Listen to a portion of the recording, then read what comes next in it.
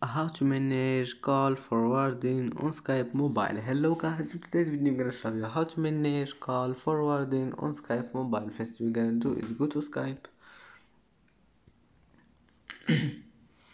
and click on your profile here and go down and click Skype profile and not Skype profile, this one settings, and then click this one calling, and now click call forwarding and voicemail.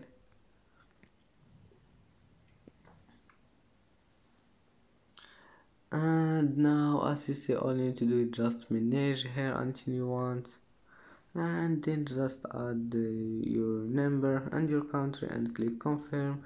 And that's it for today's video. If you like this video, please don't forget like and subscribe, and see you in the next video.